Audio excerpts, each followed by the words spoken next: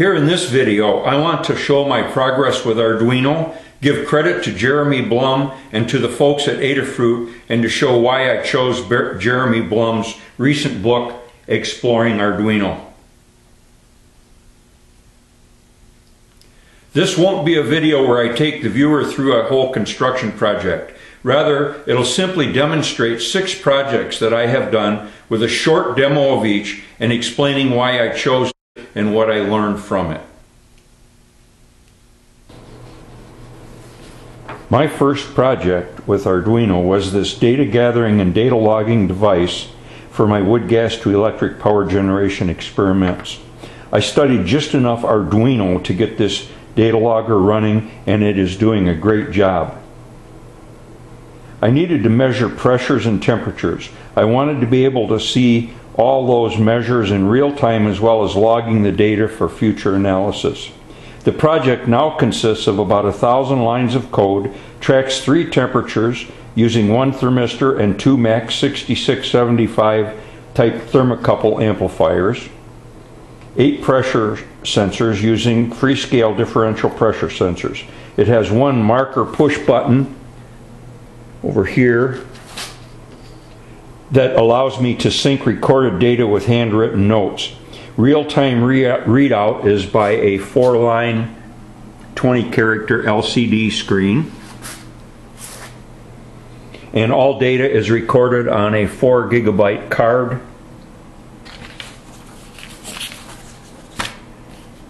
Using the included SD card breakout board.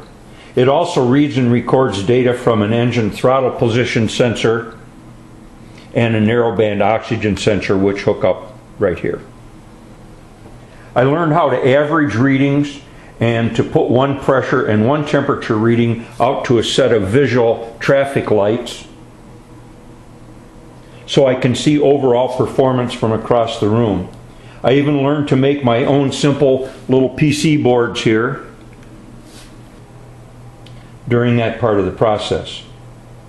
In addition to learning how to utilize and read all those sensors, I had to learn how to make all that code work in a seamless manner.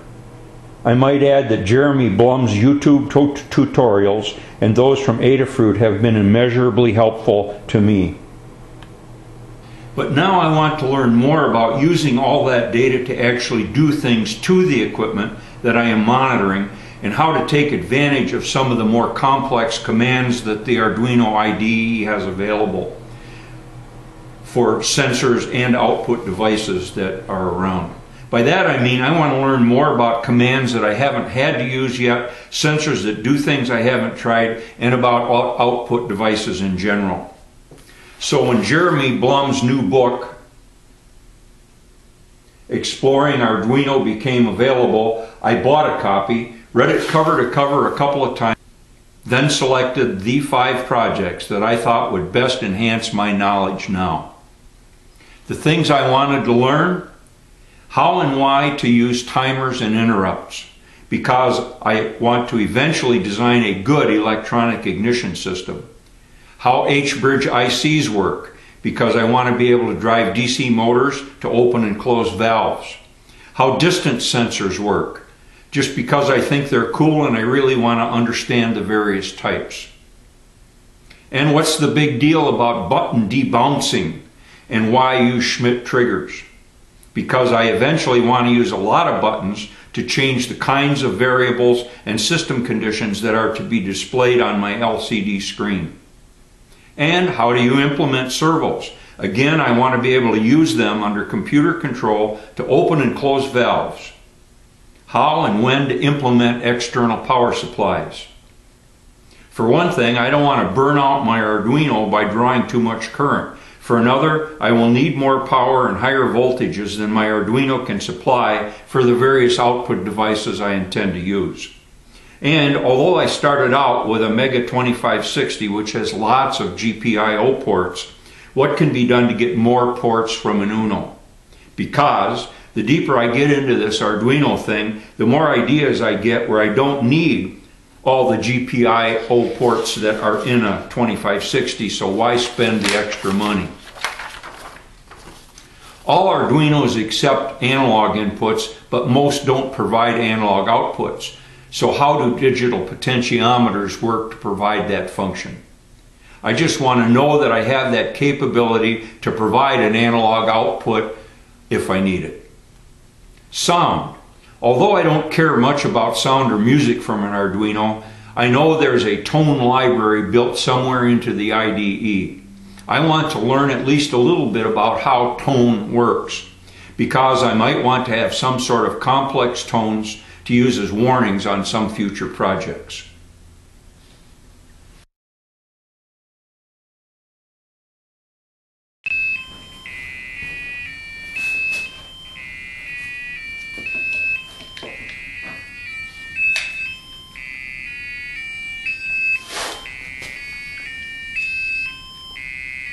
Chapter 12, Fun with Sound. Timers, interrupts, and Schmidt triggers are the learnings for me from this one. Someday I want to work on an ignition controller for a certain old ATV machine, so I know I will need to understand interrupts to control ignition timing events. And timers need to be used with interrupts, since you can't use the delay command while an interrupt is running. So this simple looking project actually has a lot going on. It is using the tone library of the Arduino IDE to create a set of ever increasing frequency tone bursts. But one can use a button press to move the bass frequency up a notch,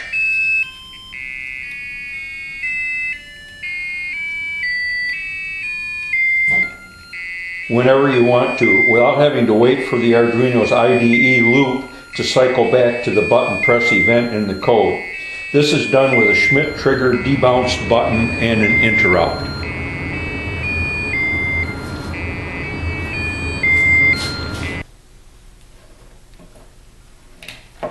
This project is from Chapter 7, Bar Graph.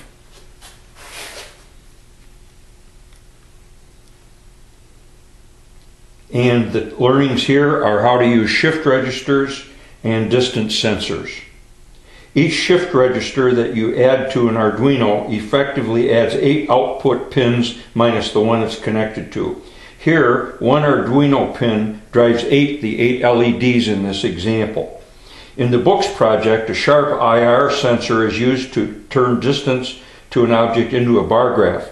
The sharp IR distance sensor sends an analog signal to the program, but I didn't have one of those, so I converted the code to use a parallax ping sensor instead, and it actually reports the time in microseconds that it takes for a ping to go out, hit something, and to return, so someone has to calculate the distance, the actual distance from that info. This was a good exercise for me, and here's how the thing works. Obviously, as we come closer and closer, more and more of the LEDs go out till they're all out, when you're really close anyhow. So you get the idea how that works.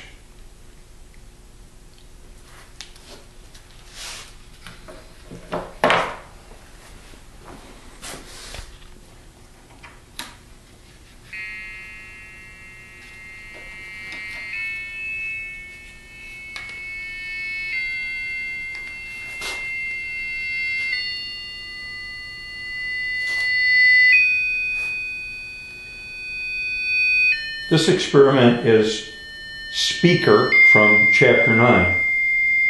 It highlights digital potentiometers and use of the SPI bus. Since neither the Arduino Uno or the Mega 2560 have analog outputs, I wanted to learn how analog outputs could be produced. The digital potentiometer is one answer.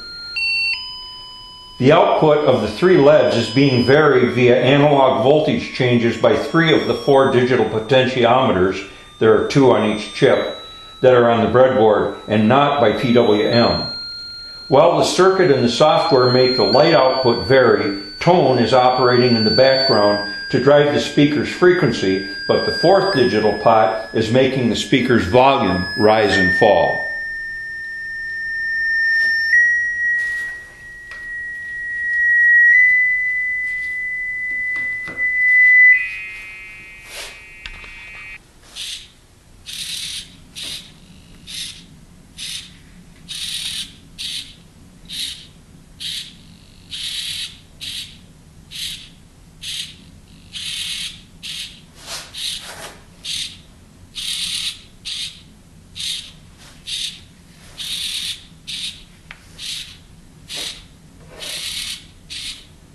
Sweep, Chapter 4, demonstrating the use of an RC servo, a separate power supply, a 9-volt battery in this particular case, and a linear power regulator,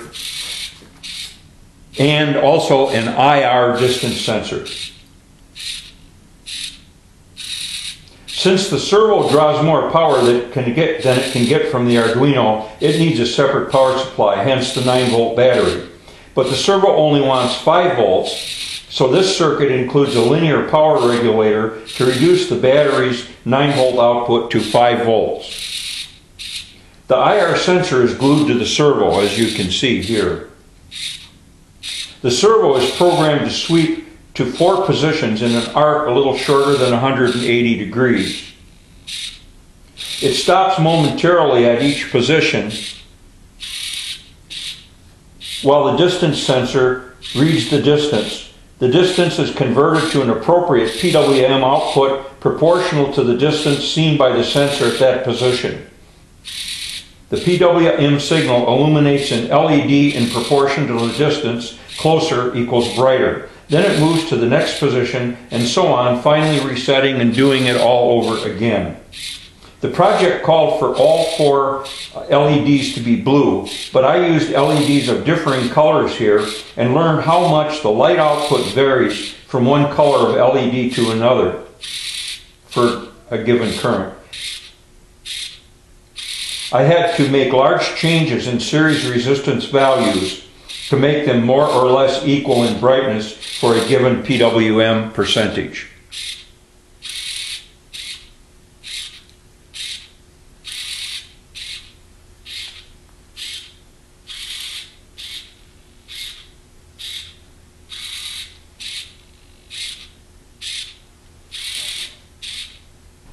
Last here is from Chapter 4.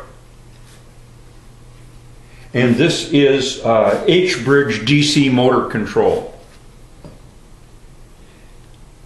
So I'm learning how to use H-bridges, and I'm also learning again how to use a separate power supply. A DC motor, which is right here, is likely to draw more current from the Arduino than the Arduino can supply. So a separate 9-volt battery is used for demonstration purposes.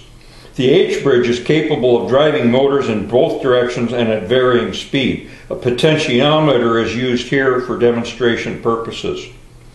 The H-bridge, the potentiometer is used to tell the H-bridge what to do. The potentiometer, when roughly in the center, as it is here, tells the motor to stop. When the pod is turned clockwise, the motor goes faster and faster in one direction. When it's turned counterclockwise, it goes faster and faster in the other direction.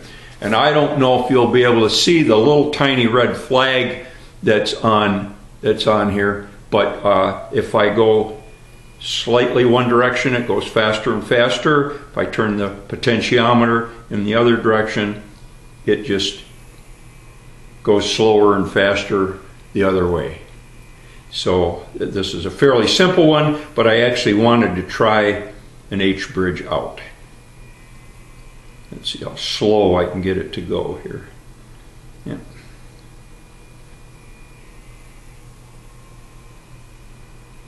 And I don't know if you can hear it, but I can hear the tiny little PWM pulses.